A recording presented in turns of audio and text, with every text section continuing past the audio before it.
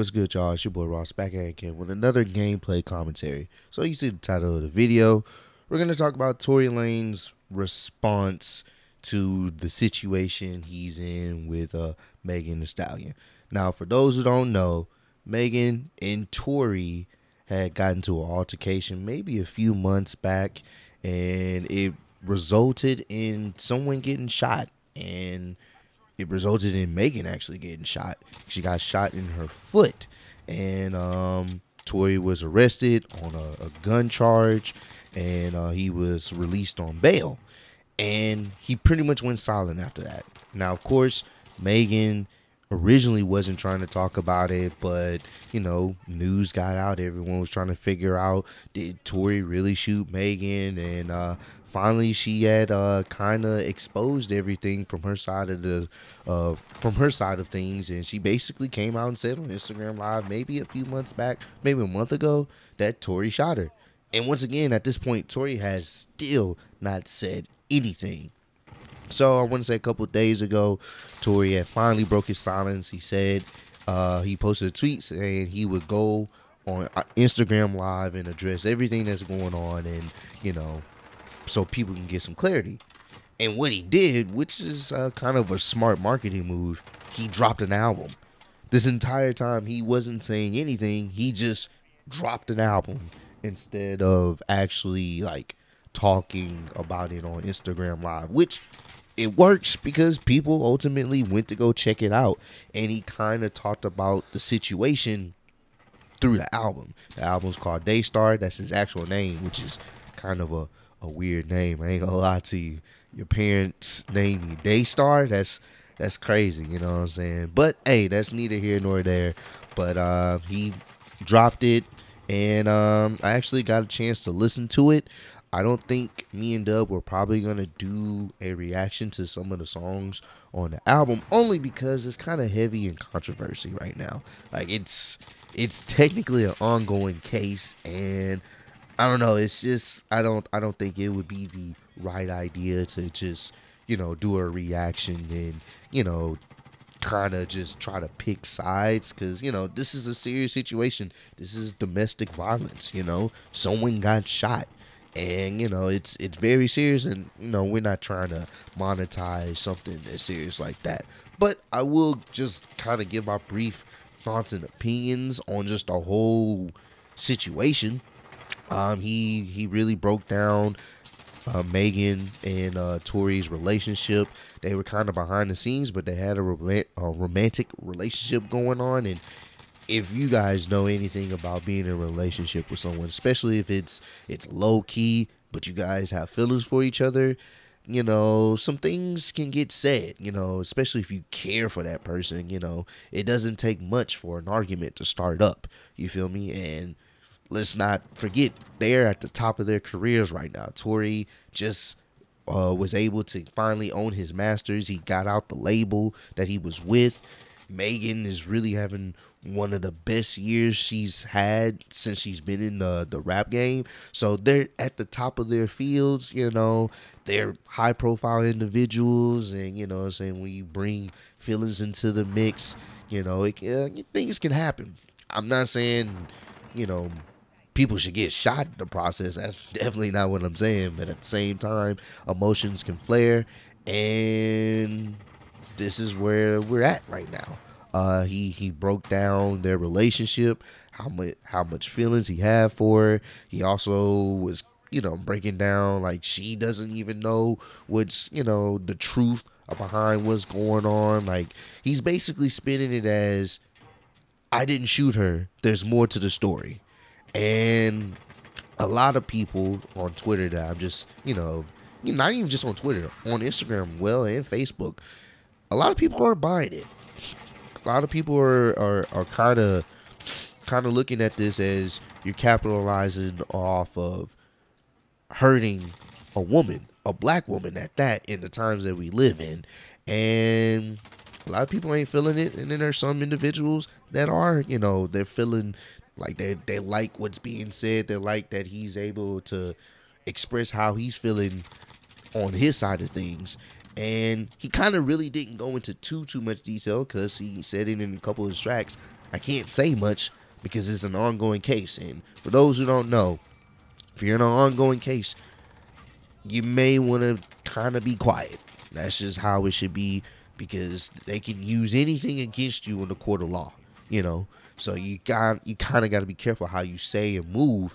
So that's what he was doing. He wasn't saying too much. He was just addressing people that he felt all of a sudden just took one side and didn't want to hear his point, which I can understand. That can be kind of frustrating, especially for people that, you know, quote unquote say, oh, you're my friend, I can see you're a brother, you're like family to me. Then the news get out that, quote unquote, allegedly he shot Megan. Then she comes out and says Tory shot me. And now everyone's, you know, trying to cancel the guy. And people he thought that was cool with him in the industry, they just kind of said, nah, you really foul for that. And his point was, y'all could have easily just gave me a call, let me know, you know, like, ask me some questions like what's going on here before you just went and just like, oh, forget that guy Tory, he deport him, you know, forget the midget, you know what I'm saying? That's people calling him midgets and stuff, you know, forget the guy with the tattered up hairline, you know what I'm saying? Like, just, you know, just making jokes and making memes of him. And he's like, yo, I thought y'all was the homies. Like, y'all didn't even get my side of the story. And I try to put myself in that situation. Like, if I knew someone, if I knew Tory personally, like, that's somebody I grew up with, or someone I gained a relationship through the industry, would I hit him up first, or would I just go straight to Instagram, you know, and start spewing out stuff, or just, you know, siding with one party? I would definitely hit up the individual. I definitely would hit him up and like, yo, what happened? What can you actually tell me? You know what I'm saying? And, you know, go from there. And if it comes out, if he tells me in private, yo, I did this and that and this, as a real friend, or as someone that you consider your relationship to be pure, you got to keep it a buck and be like, you know, hey, you was out of line for this. Why the hell did you do this? Yo, you really tripping. You know what I'm saying? You got to keep it 100, you know? And I don't think he never really got those conversations, not a lot, because everyone kind of just kept their distance and say, yo, Tory's canceled, he's done, we support Meg. You know what I'm saying? And I'm not saying Megan doesn't deserve the support that she deserves, because she's a victim, ultimately. And at the end of the day, when the facts come out, all we can see is Tory got arrested on a gun charge.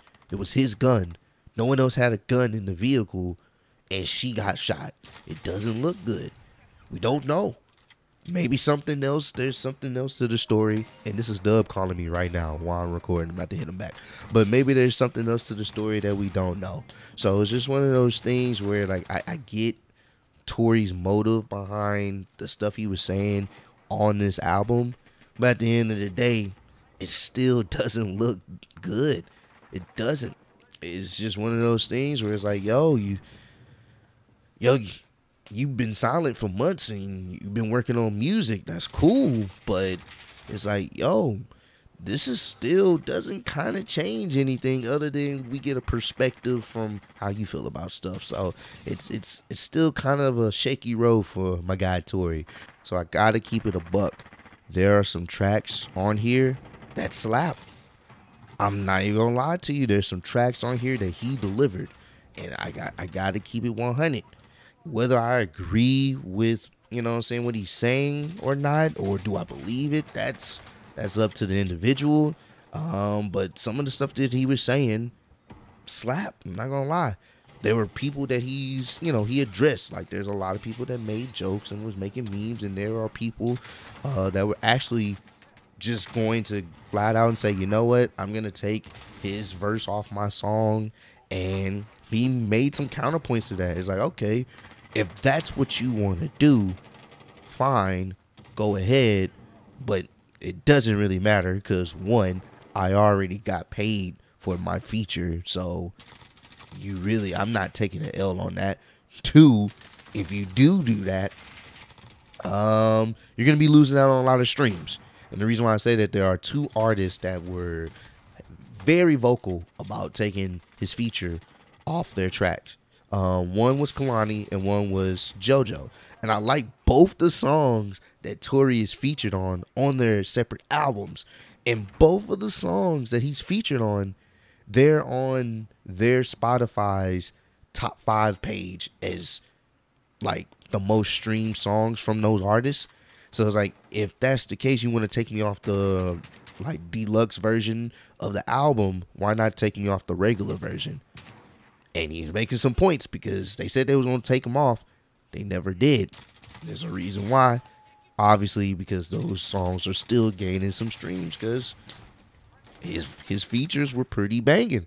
So it's just one of those things where he was really just going at people that he felt like just had so much to say. And it's like, yo, you got all this to say about me, but at the end of the day, bro, like, I'm not guilty. I haven't been charged with anything yet. You know what I'm saying? So it's just one of those type of things where once again, I do get it, but at the same time, it's